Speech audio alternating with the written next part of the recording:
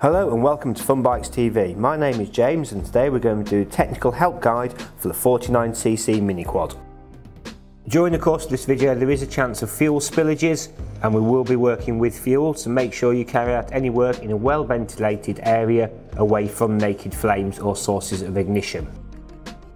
We're going to remove the carburettor from the bike to clean it, so the first thing we need to do is remove the air filter. To do this we need to remove the two Phillips screws holding the air filter onto the carburettor. If you have one of the older quads with an all-weather filter, it removes in exactly the same way.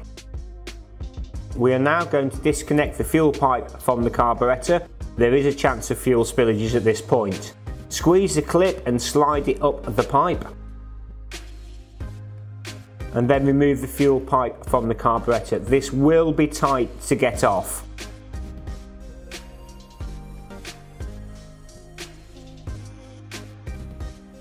Once we've removed the fuel pipe, we are then ready to remove the throttle cable from the carb. This unscrews anti-clockwise. It is spring loaded, so once you get it to a certain point, it will just pop upwards.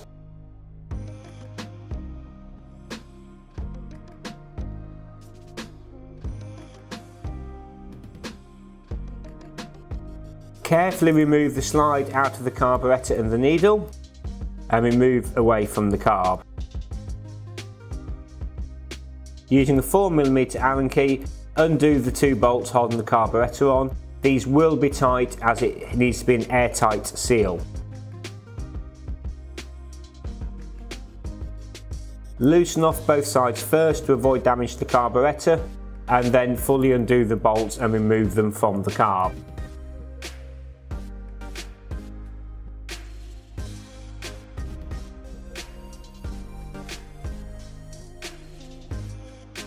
Carefully remove the carburettor from the V-block. It will be tight on there, trying not to damage the gasket on the back of it. We then have to manoeuvre the carburettor through to remove it from the quad. As you can see here, we have the 49cc standard petrol mini quad carburettor. On the front here you have a choke lever on it. When the choke is up like that, it means the choke is closed for starting the quad. When it is pushed down, when the quad is warmed up, that is the open off position. On the side of the carburettor you have your fuel tap. When the carb is normally mounted vertically on the carburettor, the off position as it is in now is horizontal and vertical is on. On the opposite side you have the screw with a spring on it, which is your tick over screw. This alters the idle on the carburettor. Using a flat-headed screwdriver you can adjust your tick over. By turning it clockwise it increases the tick over rev. So if your quad cuts out regularly when you are going in without the throttle on, it means that you need to increase your tick over. A very small adjustment makes a big adjustment to the tick over revs. Anti-clockwise decreases the tick over revs. So if your quad is trying to run away from you, when you start it, decrease the tick over slightly. The fuel pipe on the side of it is a fuel overflow pipe. This means that if you have fuel coming out of this pipe, it means that your float is sticking or there is dirt or debris in your carburettor and the carb is overfueling. The idea of the pipe is that it drips any excess fuel out underneath the quad into a safe position away from sources of ignition. We are now going to clean the float out on our carburettor. At the bottom here we have the drain screw, which you can actually undo when it's on the carburettor to remove all fuel from the carb.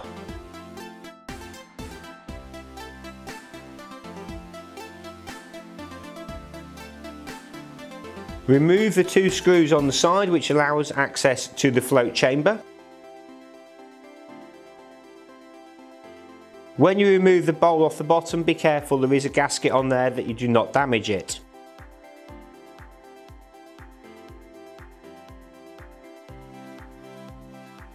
The white bowl section is the actual float which moves up and down with the fuel to shut the fuel on and off.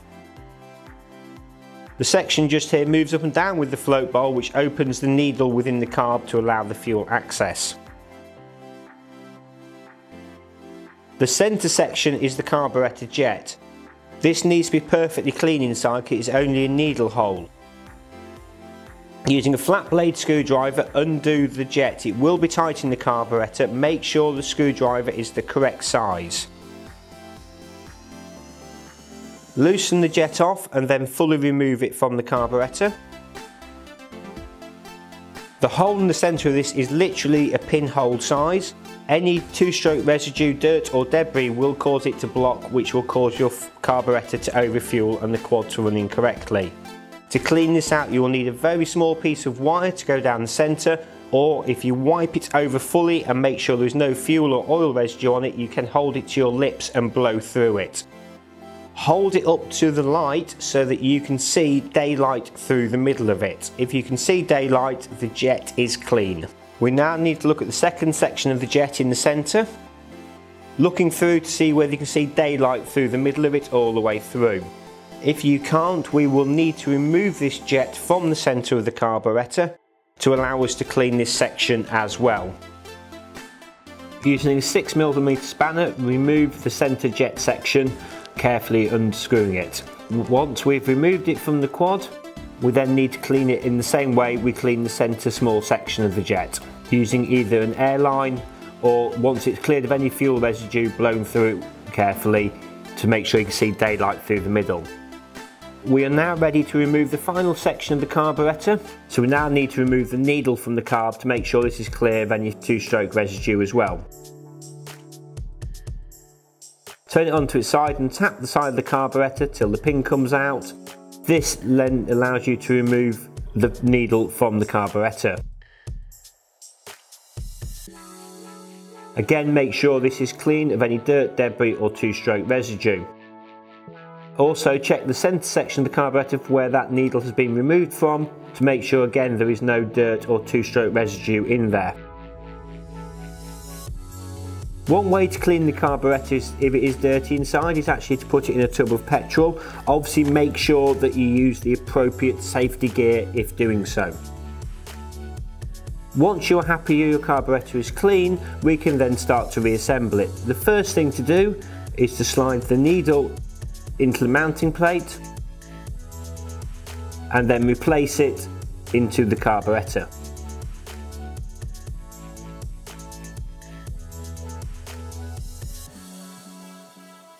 We now need to replace the pin that holds it in position. This can be quite tricky to line up because it is very small.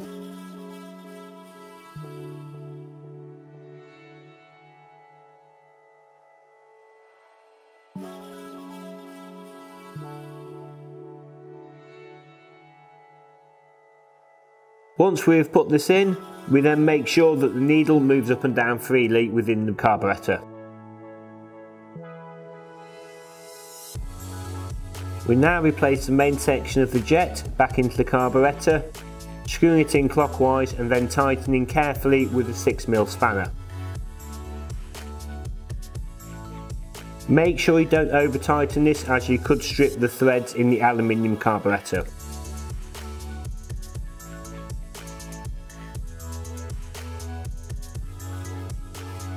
Replace the centre section of the jet and tighten up with your screwdriver.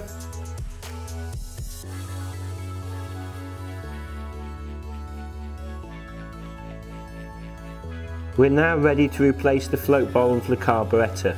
As you can see, there's two sides to it. One is totally flat and the other has a small lip on it. The side with the small lip wants to be pointing towards the main body of the carburettor.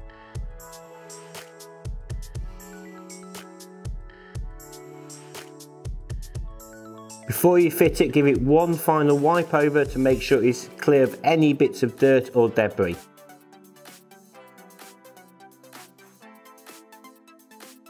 We will then replace the gasket onto the carburettor once the float is in position. It can only fit on in one position and one way round.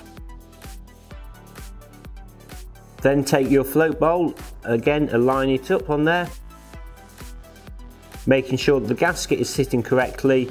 Using the two screws you removed earlier, tighten them up. Firstly, put them in loosely and then tighten both sides equally once both screws are in position.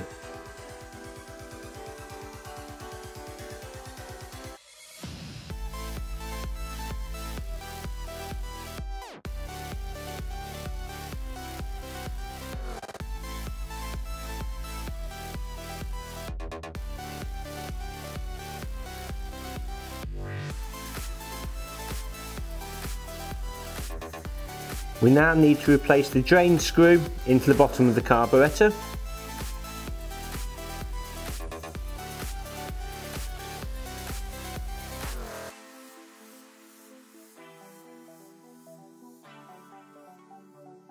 We have now fully cleaned and serviced our carburettor and it is ready to put back onto our bike. The first thing we're going to do to reattach the carburettor is to slide the slide into the carburettor. You will see on the slide there's a small notch on it which needs to line up with the tick over screw side of the carburettor.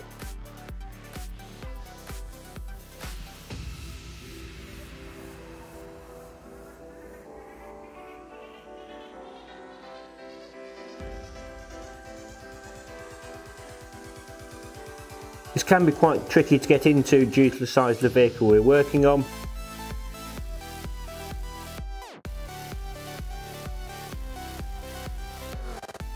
Once it's fully pushed down to the bottom, retighten the top of the carburettor. Once we have done this, we're going to check to make sure that the slide is moving up and down freely within the carburettor so that the throttle does not stick.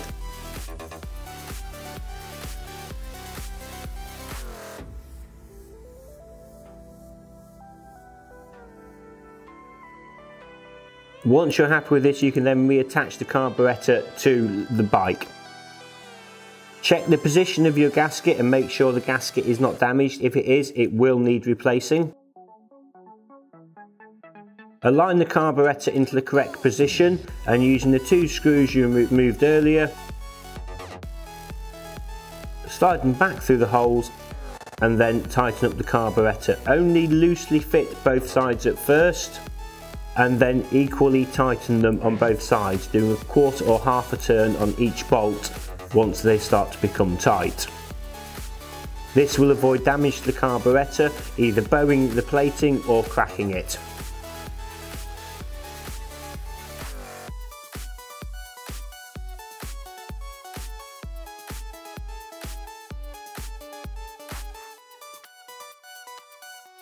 We can now reattach our fuel pipe onto it. When we do push it back onto the carburettor, make sure there's no kinks or crimps in the fuel pipe and it's running smoothly, as this will restrict fuel flow. Lower the clip down to make sure it's in the correct position and holding the fuel pipe firmly onto the bike. We're now going to reattach our air filter onto the quad, aligning it in the correct position and using a Phillips screwdriver to tighten it up.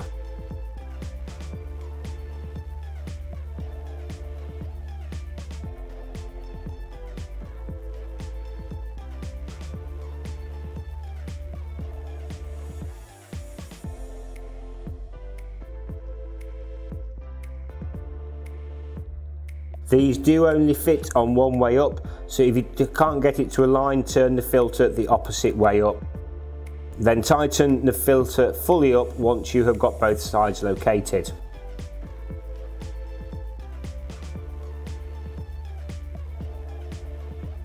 The last job we have to do now is to tighten the top of the throttle unit using a spanner to make sure it is nice and tight.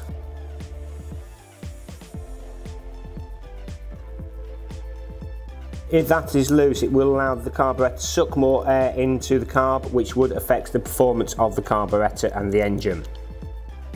Links for all the parts mentioned in the video are listed in the description below or are available at funbikes.co.uk. Many thanks for watching and let the fun begin.